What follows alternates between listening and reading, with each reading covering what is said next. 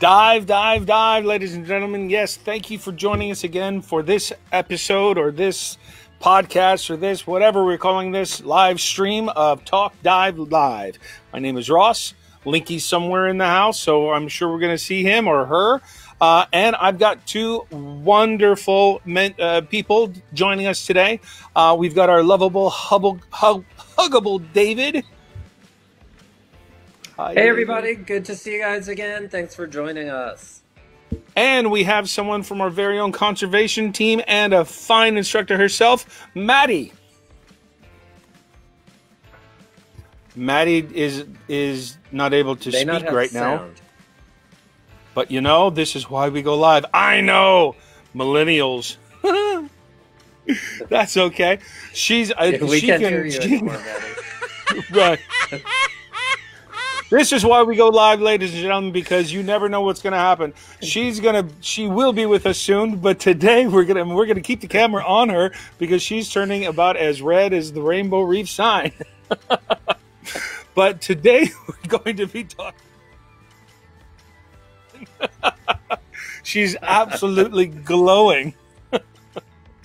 It's there somewhere. We know it is. But we want to thank any and all of you who joined us for the tent sale on Saturday last. It was definitely intense, even though it was tentless. We had a wonderful time, myself and Orlando.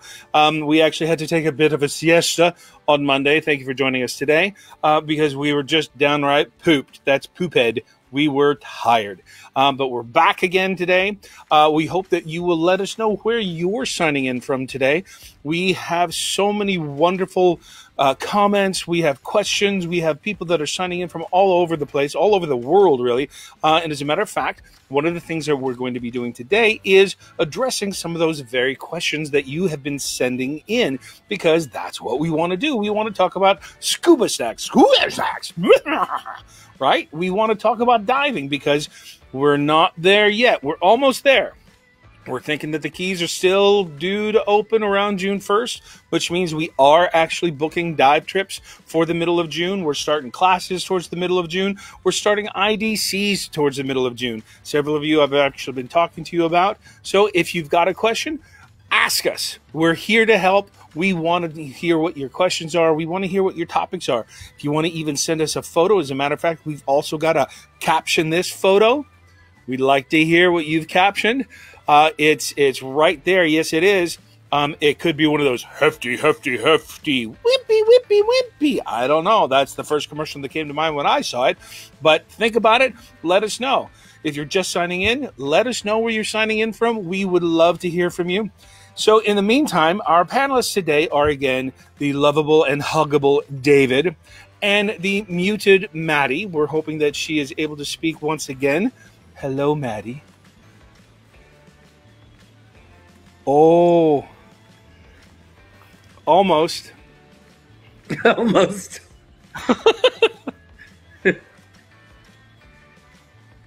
She has us on the tips of our Wasilla, hey, Alaska. Hey, Gary. Alaska. Hey, Gary. Good to see you, man. Well, so let's start this off while Maddie looks again at her settings. You know, it's one of those things that the producer is actually in one city and we're in another, so we're flying by the seat of our pants here. Larry, how you doing there? Oh, how's Palm Coast? So, David, let's go to you. What's one of the first questions that you've gotten from some of our guests? Yeah, so we've come back and looked at your questions that maybe we didn't get to on the day of the show. This is an interesting one. I don't know about this. I hope that you do, Ross. This is from Randy Preston. And he said that he read that the United Arab Emirates made a $3.5 million donation to Key Largo for coral reef restoration. And he's wondering if you have information about that and how that is going to work. Anything? Oh, yes, Maddie, what a perfect time to chime in. We've got Maddie. Turn it off. Yeah, turn it off and turn it back on, but it's working now. Well, there you go. You know what? Those IT people get paid. They get paid. Thank you very much. They get paid thousands of dollars, and all they ever do really is come in and restart the computer or turn it on and turn it off. So Maddie, tell us a little bit about yourself. It's Maddie's first time on the show. We're very, very happy to have her. And like I said, she is an integral part of the conservation team. So tell us a little about yourself. Yeah, so I'm originally from New York, and I moved to the Keys in 2018. I did my DM, IDC, and MSDT, and then ROC through Rainbow Reef, and then stuck around because I liked it so much, and I've been here ever since.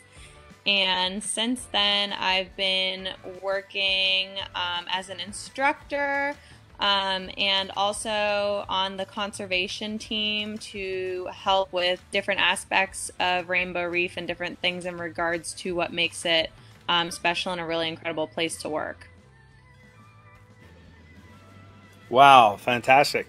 So there you go. Yeah. We've actually had a couple shows that we've talked about our Dive Master program and our IDC and the MSDT and the resort operation. So here you go. Here's living proof that you can actually get through it. First of all at once too, back to back. Yep, enjoy it. Exactly. And actually, make a living doing it. So if it's one of those things in the back of your mind, maybe it's a good time to become an instructor. Yeah, you know what? Maybe it is. Give us a call. You know that we're here to help you. But today we are talking about conservation, and David had a very good question. I'm not sure if you heard it, Maddie.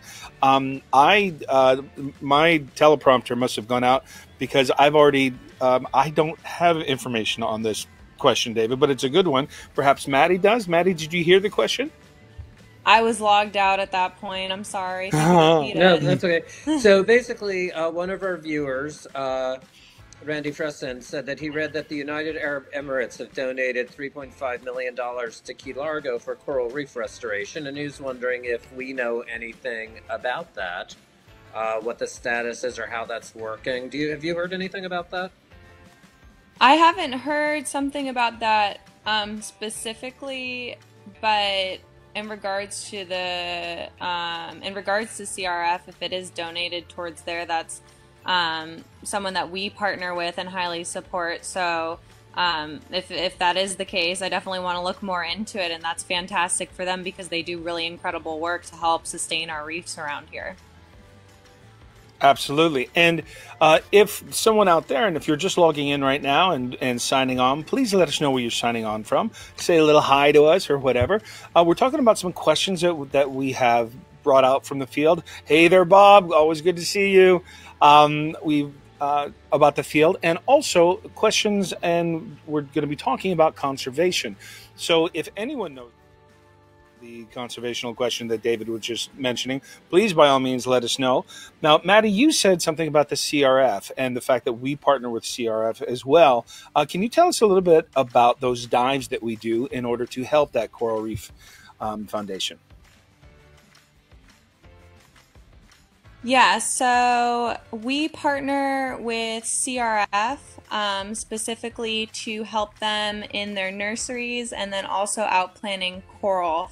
They do really, really incredible work for sustaining the reefs here in Florida, specifically targeting elkhorn and staghorn coral, where it's a morning session. The certification we help them with is a morning session at the Coral Restoration Foundation building, where you get to learn about the different changes in the reef throughout the years. You get to learn about the issues that we're facing and how we can help. Then you also get to learn in the classroom about how to help in their nursery with cleaning and preserving that coral that they're growing.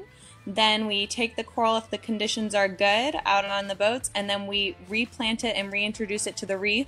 And this is pretty incredible because then they track the growth over the years, and you can see the coral that you actually helped harvest from the nursery and planted back out on the reef make a big difference and start forming ecosystems for the organisms there that need it. Wow, that's pretty magnificent, and such an amazing program to be able to be part of that as a diver. It's just so rewarding, and to be able to offer that to people that come and dive with us as well. I mean, that's the true essence of don't just count your dives, make your dives count. You're giving back to the ocean. You're doing something. So that's wonderful to hear.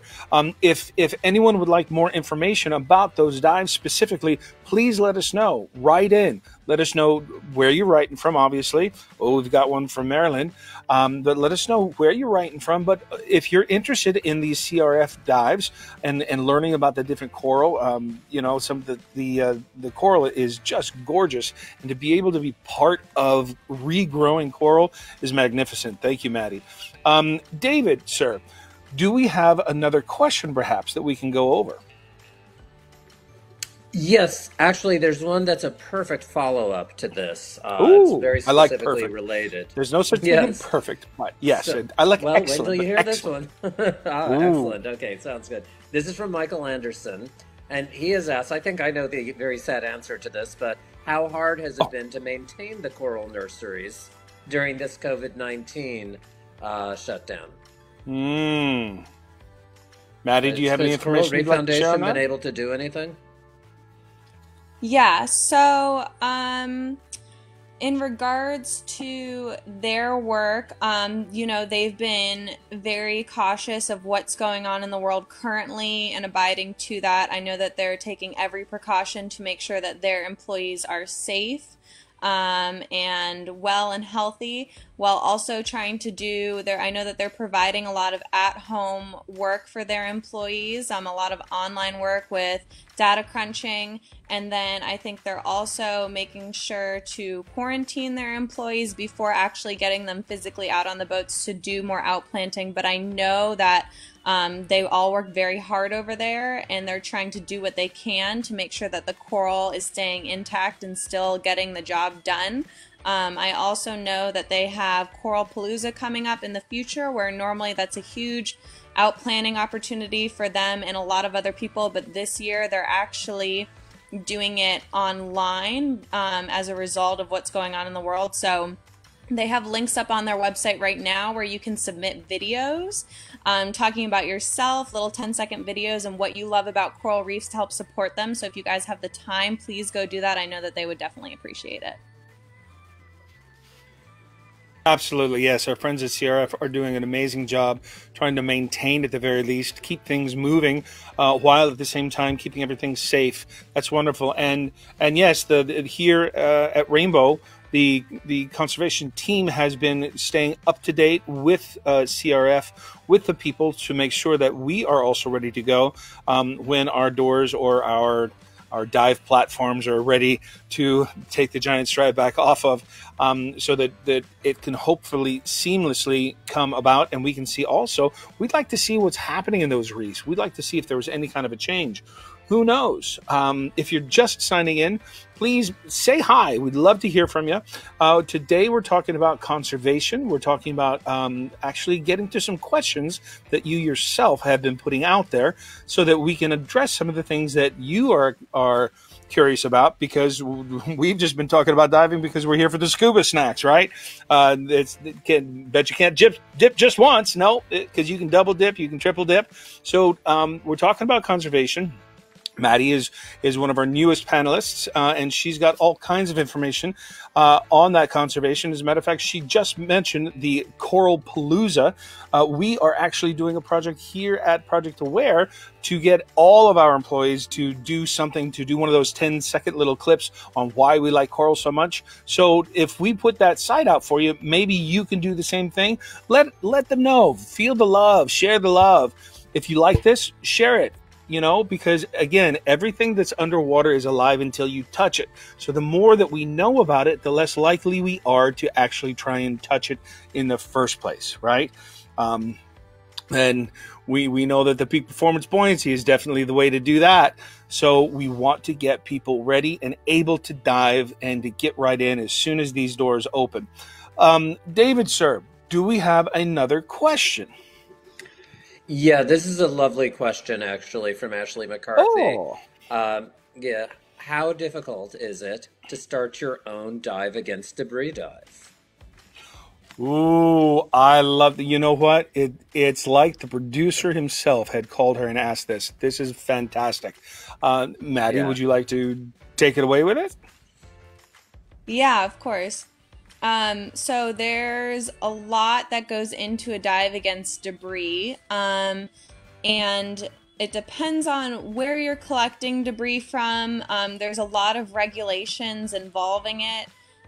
Here specifically, we need permits allowing us to pick debris off of the floor, allowing us to touch things within the Florida Keys National Marine Sanctuary. So because of that, we partner with people like NOAA and Blue Star that allow us to actually do this kind of work safely and permitted. In regards to people wanting to start their own dive against debris, I would suggest reaching out to those platforms. Depending on where you are in the world, it's really dependent. You need certain permits to do things certain places.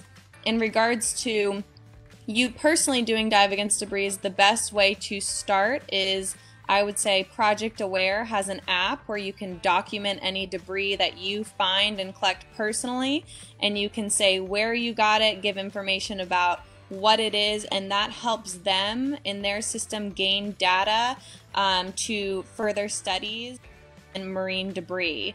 And that helps everybody all over the globe learn more about the different debris that is in the ocean and how to prevent that in the future. It's really easy to go on. You can download the Project Aware app and put in your information, and anyone from anywhere can utilize that app to log different debris. And I'm sure that Ross, too, has plenty of more information in regards to the app and different ways that you personally can get more involved in removing ocean debris.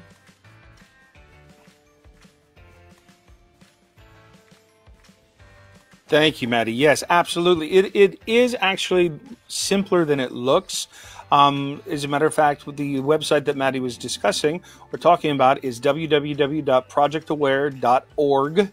Right, ORG, and that is where you'll find all of those kits, so to speak.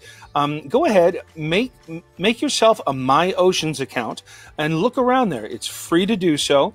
We all are, as a matter of fact, Rainbow Reef is 100% aware facility because we donate to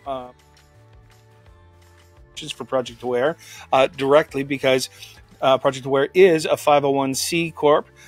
So it is a non-for-profit, and there are wonderful, wonderful agency that works in tandem with PADI, but it's not PADI. It really is the non-for-profit. So you can start fundraising. You can start. We have donations that we can do even with when you check out, when you sign up for certain classes. And the other wonderful thing is, you can take the dive against debris as part of your advanced course. As a matter of fact, there you go. I knew we'd see Linky showing up sometime. So Linky was telling me that because dive against debris is a one dive specialty, well, that means that during your advanced course, you have to do the deep dive and the navigation dive, and then you have a choice of 3 different adventure dives.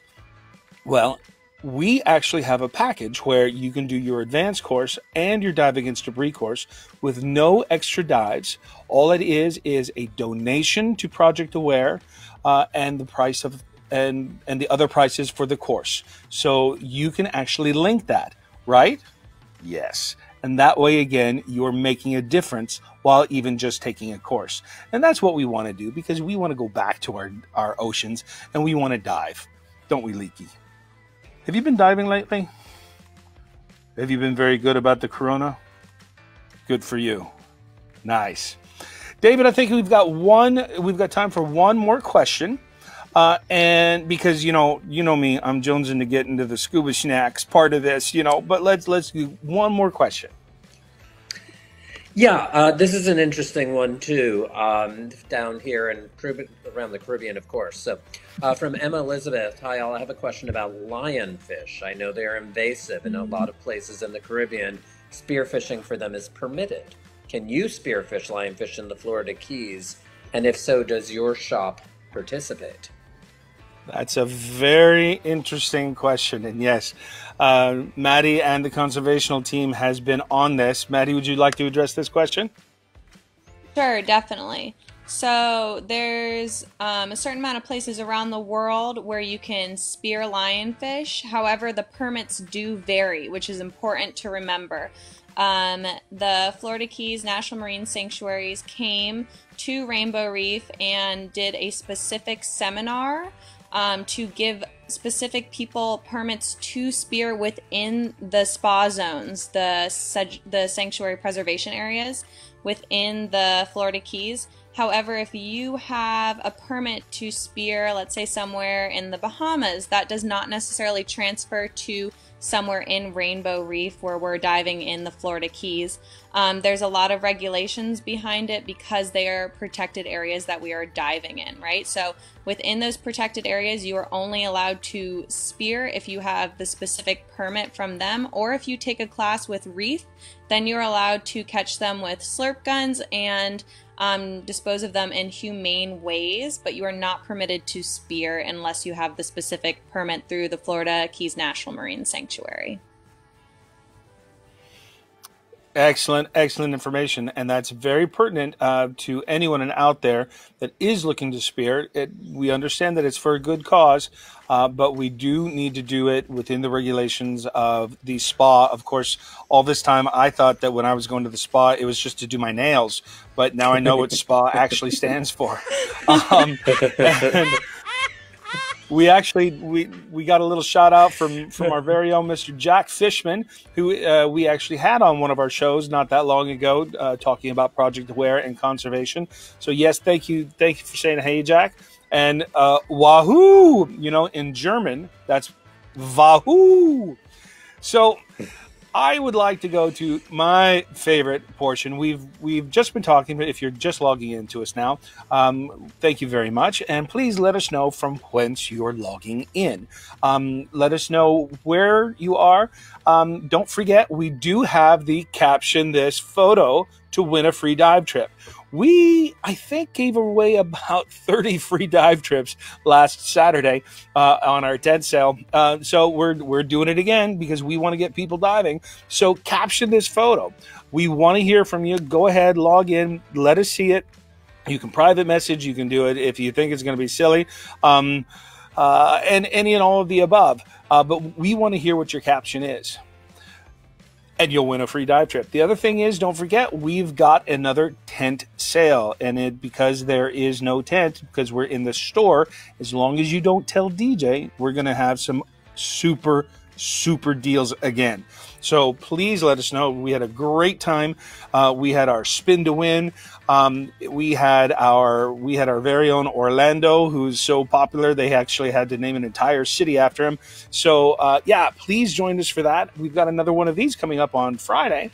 But we need to hear from you. Share these posts, like these posts if you like them, and let us know. So we have now come to the point of getting to the scuba snacks, not just talking about different things underwater, but actual dive sites or really cool critters that we've seen. David, I'm sure, has been just absolutely biting his nails trying to figure out what he's going to talk about today, because this is the gauntlet's thrown, man. You had some really good ones lately. So what have you got for us today, David? All right, so what I have today is one of my favorite things to do. We've talked so much about peak performance buoyancy. We've also talked a little bit about shark divers versus yoga divers. I'm very much a yoga diver. So what I like to do is to utilize my peak performance buoyancy skills.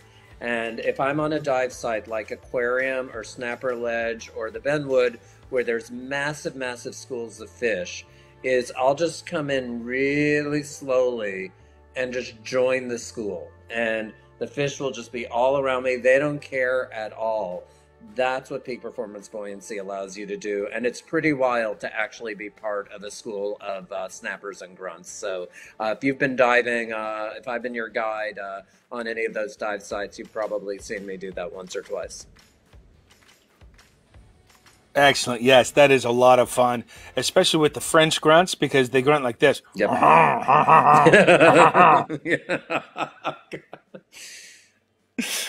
Maddie, how about yourself? Give us a scuba snack.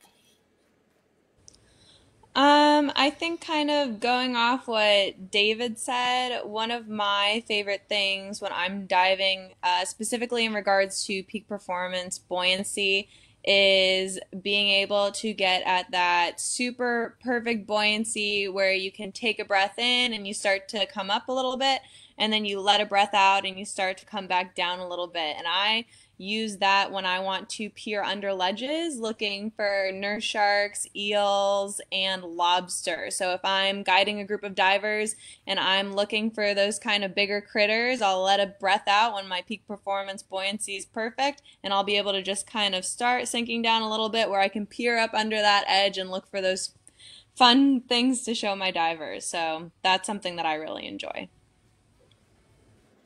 Absolutely. Yes. Just cannot say enough about dialing in that buoyancy. If you haven't done so already, or if you haven't heard us say it yet, we've all been talking about peak performance buoyancy this entire time. You can link it to absolutely everything. You mentioned lionfish, so Linky ran away.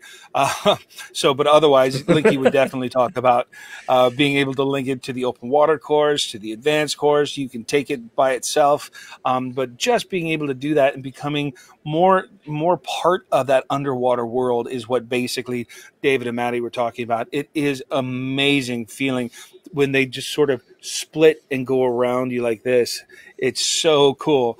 And it's one of the reasons why we go underwater is just to just be enveloped, because we are surrounded by the water. So if you're just joining us this afternoon, we've been talking about conservation. We've been trying to answer some questions that we've gotten. We got stumped with one question about a large donation to the Coral Reef Foundation. So if you have any information on that, we'd love to hear from you. We'd like to hear from you anyway. We'd like to know where you're calling in from, or signing in from, rather. And if you've got any questions, please let us know. Also, topics that we might talk about. If you've got some ideas from topics, for instance, today it was more conservationally minded. Maddie is here as one of the lead liaisons and founders, or one of the of our conservational team, because we have very many things that we are conservationally minded of here at Rainbow Reef, and we've got projects that we hope to be able to share with other dive centers that we have been trying out. So thank you very much. Oh, wait. What? This just in. We have a winner. We have somebody who has won a free dive trip for the captioning of this photo. And let's find out who the winner is that is going to get it. Let's see. Anne-Marie Newman says, Zoom conference starts in 30 minutes. Put some proper fins on. You never know who's watching. Oh, I like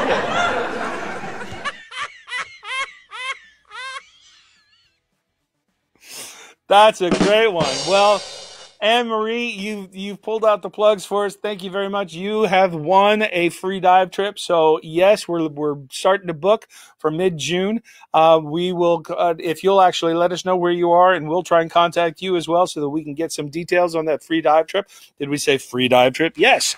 Did we say that we've got more free dive trips? Yes, we do, because we're going live with the tent sale, the intense tentless sale again on Saturday from 2 p.m. to... Uh-oh. DJ found out. He found out. Okay, so don't let him hear this. Somebody cover his ears. We've got some amazing deals that are still going to happen on Saturday between 2 and 4. We'll see what we can do. Orlando is hidden somewhere. As a matter of fact, I think Orlando just recently, just finally actually woke up. But yes, we are going to have another tent sale between 2 and 4. Just don't tell DJ. This whole Facebook thing, it's like, whatever happens in Key Largo stays on Facebook. Huh. So again, thank you for joining us today. We have had our huggable David and our lovely new addition, Maddie, from the conservation team, and fine instructors, both of them. So for now, I'd like to say thank you. Dive, dive, dive. Those are the words we want to hear. And stay safe, everybody. Folks. See you on Friday. I love this Bye, music. guys. It makes me do this. I know. Exactly.